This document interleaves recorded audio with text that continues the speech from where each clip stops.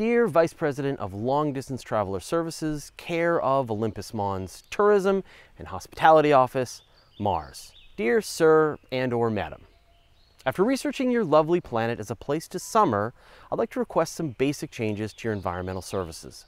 These will meet some fundamental safety requirements we will require upon our arrival. Our research has indicated that your atmosphere is incredibly thin. As a result, the beaches and quite frankly everything else is unacceptably cold. There appears to be no oxygen, and there is a conspicuous lack of a magnetosphere, which those of us with meat parts will require for radiation protection. We found that your pressure at sea level is 1% of what we're accustomed to, and as we do not wish to request our guests to wear a special full-body suit, please assign your operations staff to sublimating your CO2 polar ice caps immediately.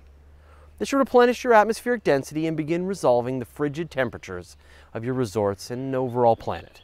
We will also be requiring a breathable atmosphere suitable for Terran mammals. Our surveys have shown there's oxygen stored inside the regolith. Please find enclosed some hardy lichens and a gradual regimen of plants to grow over time to begin releasing this gas into the atmosphere. We estimate these initial minor housekeeping requests should take only a few hundred years to get rolling. And although they may make an absolute mess of your beautiful planet, we'll be requiring them so we humans can arrive and begin making an even larger mess on our own. We understand that making the air breathable should take tens of thousands of years, so we suggest you get started immediately. Currently, our outreach comfort teams have not found a solution to the lack of a magnetic field, and we may resort to local solutions such as genetically engineering our offspring to be more resistant to radiation. Sincerely, Fraser Cain, Tour Coordinator, Universe Today, Planetary Expeditions. P.S. What do you think? Is it ethical to completely change the environment of a planet to suit our needs?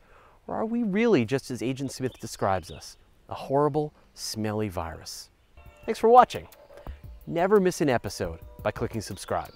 We couldn't do this without the members of our Patreon community.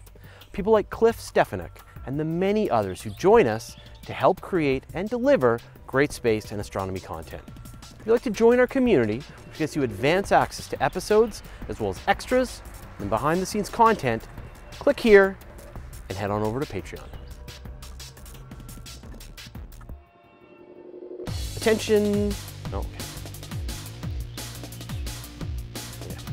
Attention VP of Long Distance Traveler Services, care of Olympus Mons Tourism and Hospitality Office, Mars.